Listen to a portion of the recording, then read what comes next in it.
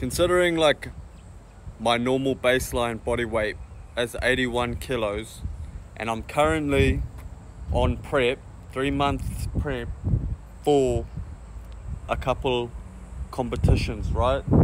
So when you're in competition prep, you need to cut weight, right? You need to see all the serrations and definition in your muscles. I have a coach who has created a program that I need to follow, allowing me to get down to that weight. That means I'm eating in a calorie deficit every single day. I'm doing a fuck ton of cardio, right? Do you understand? You see where I'm going with this? Right.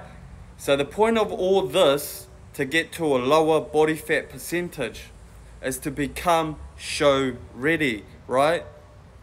When you see bodybuilders on stage, how cut do you think they look? They look fucking cut, bro. Do you understand?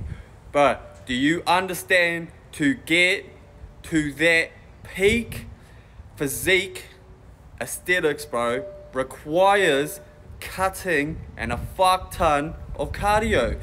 Bro, these people are almost half dead on stage, bro.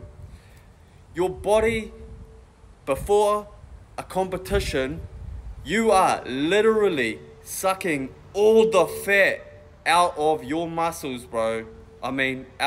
You're literally sucking all the fat and extra bullshit that is in your body to get down to literally skin with no fat in it and muscle. I hope this helps you understand, bro, because you're an idiot.